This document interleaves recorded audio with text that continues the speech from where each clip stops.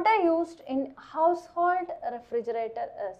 അപ്പം നമുക്ക് വീട്ടിലുള്ള ഒരുവിധ എല്ലാ ആപ്ലിയൻസസിലും യൂസ് ചെയ്യുന്ന മോട്ടർ ഏതാണെന്ന് അറിഞ്ഞിരിക്കുന്നത് നല്ലതാണ്. ഇത് ഏത് വേണേലും നമുക്ക് ചോദിക്കാം. അപ്പം ഞാൻ ചെറിയ ലിസ്റ്റ് ഇവിടെ ഇട്ടിട്ടുണ്ട്.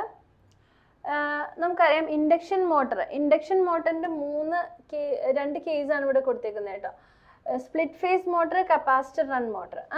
അപ്പം കപ്പാസിറ്റർ റൺ മോട്ടർ മെയിനായിട്ട് യൂസ് ചെയ്യുന്ന compressors, conveyors, refrigerator, air conditioner, ceiling fans ഇതിലൊക്കെയാണ്. അതുപോലെ തന്നെ സ്പ്ലിറ്റ് ഫേസ് മോട്ടർ വരുന്നത് small drill press, shop grinders, washing machine. ഒരു കാര്യം കൂടെ പറയട്ടെ, സീലിംഗ് ഫാനിലും ഇത് വരുന്നുണ്ട് കേട്ടോ. സീലിംഗ് ഫാൻ ഇത് രണ്ട് ടൈപ്പും സീലിംഗ് ഫാനിൽ നമ്മൾ യൂസ് ചെയ്യുന്നുണ്ട്. പിന്നെ shaded Paul motor is mainly used for hair dryer. പിന്നെന്താണ്, small fans, electric clock, ഇവിടെയൊക്കെയാണ് use ചെയ്യുന്നത്. AC സീരീസ് മോട്ടർ വരുന്നത് മെയിനായിട്ട് നമുക്ക് വാക്വം ക്ലീനർ ഉണ്ടോ, ഈ ഒരു ക്വസ്റ്റ്യൻ അടുത്ത് വരുന്നുണ്ട്. പിന്നെ AC സീരീസ് മോട്ടർ എന്ന് പറയുന്നത് എന്താണ്, യൂണിവേഴ്സൽ മോട്ടറാണ്. അപ്പം ഫുഡ് മിക്സേഴ്സ് ഇവിടെ എല്ലാം വരുന്നത് AC series മോട്ടറാണ്. Then DC series motor എന്ന് പറയുമ്പോൾ നമുക്ക് ട്രാക്ഷൻ സിസ്റ്റത്തിൽ മെയിനായിട്ട് ട്രാക്ഷൻ, ക്രെയിൻ, എയർ കംപ്രസേഴ്സ് ഇവിടെയെല്ലാം ഹൈ ടോർക്ക് ഡിമാൻഡ് ചെയ്യുന്ന സ്ഥലങ്ങൾ, നല്ല വെയിറ്റ് എടുക്കണം, അതായത് ഹൈ ടോർക്ക് ഡിമാൻഡ് ചെയ്യുന്ന മോട്ടേഴ്സാണ് അവർക്ക് വേണ്ടത്. അവർ ഹൈ ഡിമാൻഡ് ഓഫ് ടോർക്ക് അവിടെ ഉണ്ട്. അപ്പോൾ അത്രയും ടോർക്ക് കൊടുക്കാൻ പറ്റിയ മോട്ടേഴ്സാണ് അവർക്ക് നമ്മൾ കൊടുക്കേണ്ടത്. അപ്പോൾ അത് സീരീസ് മോട്ടറാണ്. DC ഷണ്ട് മോട്ടർ അത് കോൺസ്റ്റൻറ്റ് സ്പീഡ് മോട്ടറാണ്. അവിടെ lathe machines, pump, conveyors, spinning machines അതെല്ലാമാണ് ഇവിടെ വരുന്നത്. DC compound Motors, rolling mills, elevators, press. Stepper motor is used for small robotics, CNC machines, 3D printing equipments. ഇവിടെയെല്ലാമാണ് stepper മോട്ടോഴ്സിൻ്റെ application വരിക. അപ്പം നമുക്ക് ഇവിടെ answer അറിയണോ അല്ലേ. റെഫ്രിജറേറ്ററിൽ നമ്മൾ യൂസ് ചെയ്യുന്നത് ഇൻഡക്ഷൻ മോട്ടറാണ് കേട്ടോ. Single phase induction മോട്ടറാണ്. നമ്മൾ സ്പ്ലിറ്റ് ഫേസ് മോട്ടർ എന്ന് പറഞ്ഞ് കണ്ടായിരുന്നു അല്ലേ, അതിൻ്റെ ഒരു കാറ്റഗറി.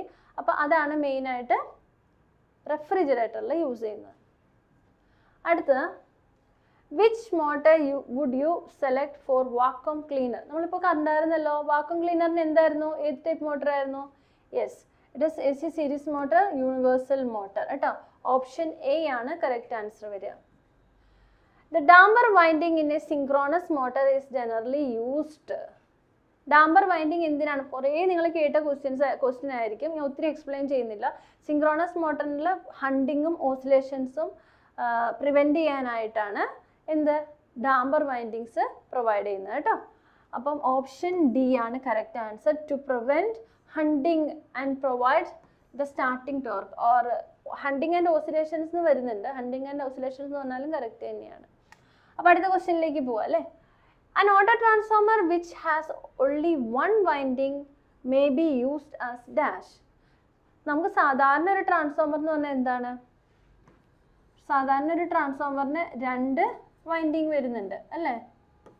ഓട്ടോ ട്രാൻസ്ഫോമറിൻ്റെ പ്രത്യേകത എന്താണെന്ന് അറിയോ? അതിന് ഒരൊറ്റ വൈൻഡിങ്ങേ ഉള്ളൂ. ഈ ഒറ്റ വൈൻഡിങ് വെച്ചിട്ട് എന്ത് ചെയ്യാൻ പറ്റും? സ്റ്റെപ്പ് അപ്പും ചെയ്യാൻ പറ്റും, സ്റ്റെപ്പ് ഡൗണും ചെയ്യാൻ പറ്റും. അപ്പോൾ ഓഫ് കോഴ്സ് നമുക്ക് അതിൻ്റെ കോപ്പർ കോസ്റ്റ് കുറയ്ക്കാൻ പറ്റും. എമൗണ്ട് ഓഫ് കോപ്പർ റിക്വയർഡ് കുറഞ്ഞു അല്ലേ. അപ്പം അതൊരു ഭയങ്കര അഡ്വാൻറ്റേജ് ആണ്, saving of copper in the case of auto transformer. അപ്പോൾ ഓട്ടോ ട്രാൻസ്ഫോമർ വെച്ചിട്ട് നമുക്ക് വോൾട്ടേജ് കൂട്ടാനും പറ്റും, അതുപോലെ തന്നെ കുറയ്ക്കാനും പറ്റും, step up or step down. അപ്പോൾ ഓപ്ഷൻ C ആണ് കറക്റ്റ് ആൻസർ വരിക. നെക്സ്റ്റ് ക്വസ്റ്റ്യൻ, സോളിഡ് ആംഗിളിൻ്റെ യൂണിറ്റ് എന്താണ്? അപ്പോൾ ഇല്ലുമിനേഷൻ എന്ന പാർട്ടിൽ നിന്ന് വരുന്ന ഒരു ക്വസ്റ്റ്യൻ ആണിത്, സോളിഡ് ആംഗിൾ. അപ്പോൾ ഇവിടെ ഒരു ടോർച്ച് കത്തിച്ച് വെച്ചിട്ടുണ്ടെങ്കിൽ ഒരു പെർട്ടിക്കുലർ ഏരിയ ഇത്രയും ഭാഗം അത് കവർ ചെയ്യാണ് അല്ലേ. അപ്പോൾ ഈ ഒരു സ്പിയർ, അപ്പം ഇതാണ് നമ്മൾ യൂസ് ചെയ്യുന്ന solid angle. It is omega എന്നാണ് റെപ്രസെൻ്റ് ചെയ്യുന്നത്, omega. So omega is equal to ഈ സ്പിയറിൻ്റെ ഇത് ലൈറ്റ് റേസ് ആണ് കേട്ടോ. അത് കവർ ചെയ്യുന്ന ഈ സ്പിയറിൻ്റെ ഏരിയ എന്ന് പറയുന്നത് എന്താണ്? 4πr². Then radius in the square of the sphere, so that is r². അപ്പോൾ ഇങ്ങനെ ചെയ്യുമ്പോൾ നമുക്ക് കിട്ടുന്നതാണ് 4π. ദാറ്റ് മീൻസ് ഒരു സ്പിയറിൻ്റെ കേസിൽ സോളിഡ് ആംഗിൾ എന്ന് പറയുന്നത് 4π ആണ്. ഇതിൻ്റെ യൂണിറ്റ് സ്റ്റെറാഡിയൻ. സ്റ്റെറാഡിയൻ കേട്ടോ. The unit സ്റ്റെറാഡിയൻ. ഓക്കെ. സ്പിയർ ആണെങ്കിൽ അതിൻ്റെ വാല്യൂ എപ്പോഴും എത്രയായിരിക്കും? ഒരു കോൺസ്റ്റൻറ്റ് വാല്യൂ ആണ്. That is 4π. അപ്പോൾ മറക്കല്ലേ, പ്രോബ്ലംസിലൊക്കെ നമുക്ക് ആവശ്യം വരും. അപ്പോൾ ഓപ്ഷൻ സി ആണ് correct answer. That is സ്റ്റെറാഡിയൻ. Okay.